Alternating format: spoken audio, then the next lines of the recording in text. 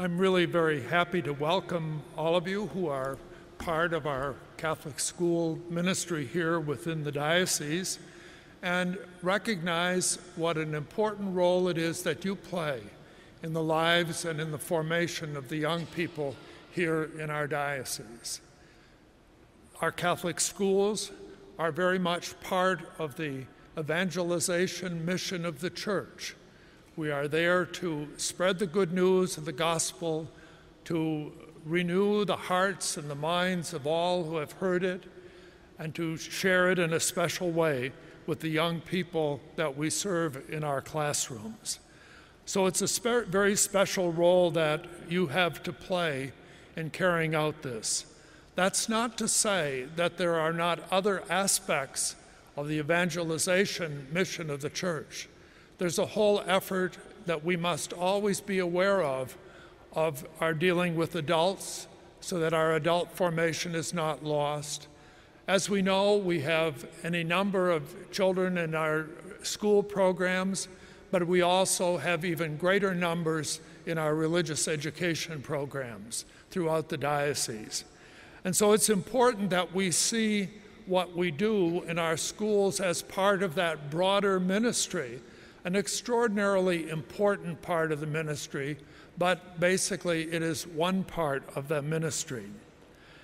In reflecting on the readings today, it seems to me that there are some things in these readings that are worth our personal reflection as we reflect on the ministry within our Catholic schools and the ministry that we carry out in the name of the Church.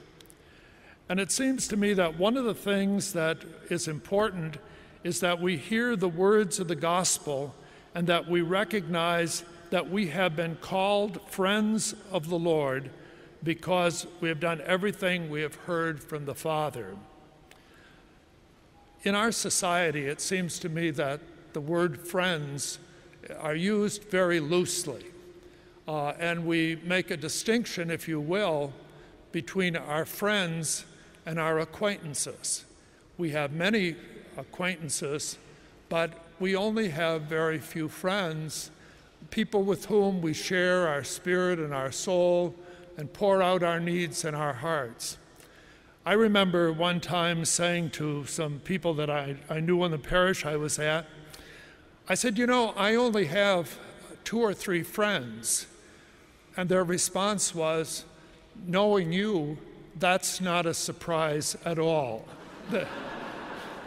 But I think it's important that when we speak about friendship, we're talking about that special relationship, a relationship with the Lord who loves us and who cares for us, who, in a sense, has come to us and given us a very special role. Because it's important to recognize that next line from St. John's Gospel. It was not you who chose me, but I chose you and I appointed you to go and to bear fruit that will remain. And it seems to me that that's really the mission that you have as teachers and administrators in our school system here, that you have been called to go out and to do what the Lord has commanded you and to love one another as He also commands us as well. So it's important for us to recognize that we have been chosen to be the friends of the Lord and the deep meaning that that has, and that it isn't that we have chosen the Lord, it's rather He has chosen us, which makes it an even greater honor to know that we have been chosen out of so many to do this very important work in His name. In the reading that we had from St. Paul to the Colossians, St. Paul writes, put on as God's chosen ones, holy and beloved. St. Paul recognized that we are the beloved and the chosen of the Lord, and that we are holy because God has made us holy. St. Paul often in his writings would refer to his letters to the saints of God, and it's important for us to recognize that as well. But as we go about that work of being the friends of the Lord, and as we recognize that we are God's chosen ones, holy and beloved, it becomes important for us to know what does that friendship mean and what does that notion of being God's chosen one really mean as well. It seems to me that the letter from the Colossians, again, provides us with some insight into what we are to be about. And I think it translates very wonderfully into the mission that you have as Catholic educators here in the diocese. It says, put on heartfelt compassion, kindness, humility, gentleness, and patience. Bear with one another and forgiving one another. And you and I certainly know that within our society today that has become increasingly violent and increasingly disrespectful of other people, how much we need to bear with one another and to forgive one another. And that's a message that we need to confer and we need to spread to so many other people, and especially the young people in our schools. A couple of weeks ago, I was with a group of the bishops from Michigan and Ohio, and after dinner we were just having kind of a sit-around conversation, and we were talking about some of the letters that we get. And I remember one of the bishops saying, and you know, sometimes you get those letters and you can dismiss them, and other times they really irritate you. But he was talking about a letter that he had gotten, and I forget what it was that he had done. It was certainly something quite worthy. And he said, the letter said, it appears that when you're appointed bishop, you're given stupid pills to do the Lord's work. And he obviously did not care for the work that that particular bishop had done. But I think we have that kind of violence in our society. And if you read the letters to the editor in newspapers and the blogs online, and you see how hurtful and how destructive people can be. So when St. Paul teaches us, to be beloved, to show heartfelt compassion, to bear with one another and forgive one another, I think it's a very important message, not only for ourselves, but those with whom we communicate and share the mission that you have as teachers and as administrators in school. Over and above that, we are also reminded to put on love, which is the bond of perfection, and let the peace of Christ control your hearts. And that can be a real challenge at times, as we live in an increasingly secular society, to put on the very heart of God as we go about doing His work. We are also reminded as the chosen ones and as the friends to let the word of Christ dwell richly within us, and as in all wisdom you teach and admonish one another, singing psalms. But in whatever you do, give thanks to God and be a thankful people. And I think that these things are so important to us.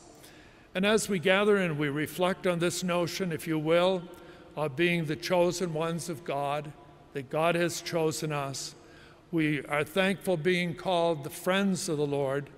And now I'd like to just offer a couple of brief reflections on our own situation here as we begin this new school year. I begin this school year with a lot of hope and a lot of trust and a lot of conviction about the future. And if we're not very positive about things, and if we don't have a vision and a direction, then we're never going to be very successful at what we do. And I think there have been some significant efforts that have been made to try to create a vision for Catholic education here in the diocese, and I know that many of you have been part of that. I think it's important to recognize that in your teaching in the schools of our diocese, you teach not in your own name, but you teach in the name of the Church who brings the good news to God's people. I think we need to look, as we reflect on this new year, of finding new and creative ways of thinking and of doing things as well. We certainly have made some efforts with the effort that's being made in Wright and Coopersville and Ravenna to find a new way to operate very small schools. And perhaps there are ways, as we see the technology changing, and which is obviously going to affect every one of you in so many different ways over the years. It was interesting, just yesterday I was with a group of priests from the diocese, and one of the priests was telling me that when he was going to school, in grade school, he went to a 2-room school. And I was really quite surprised because he had turned out quite well. And, I wouldn't have thought that.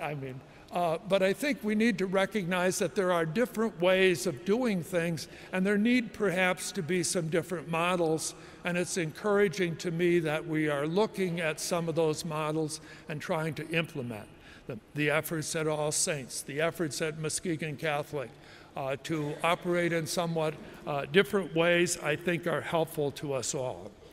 But I'm also encouraged too, because this year we seem to be attaining a much better retention rate. There are 12 schools in the diocese that have either met their last year's enrollment or in a number of instances have surpassed that in some significant ways. And so there are these signs of hope that I see, and I would hope that you would see them there as well and be part of embracing this vision of looking to the future with confidence and trust. It doesn't mean, though, that there are not going to be problems. And when I mentioned to you that we teach in the name of the church, it's a source of some consolation and comfort to me to know that over half of the teachers in the diocese that are teaching in our Catholic schools are certified to teach religious education as well.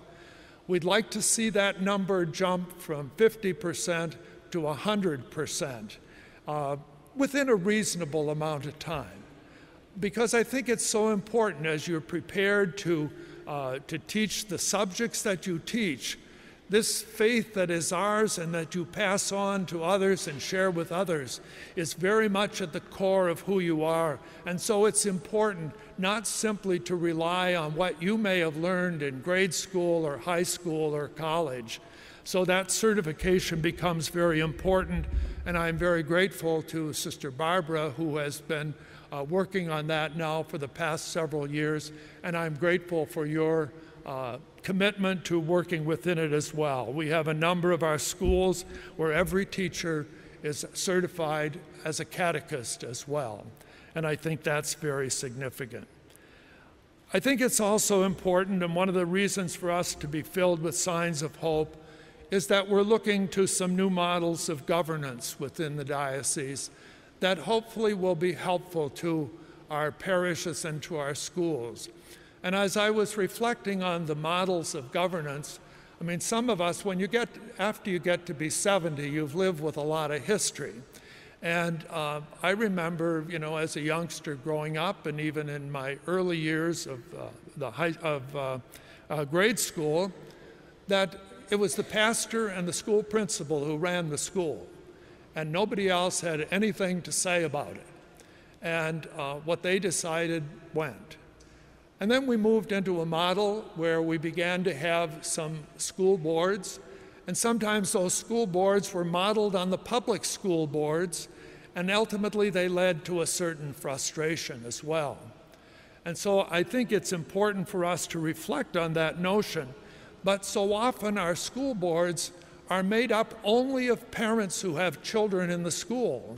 And as a result of that, among the major concerns that they have are to keep the tuition low, keep the class sizes low, but don't very often have a vision that moves us beyond that.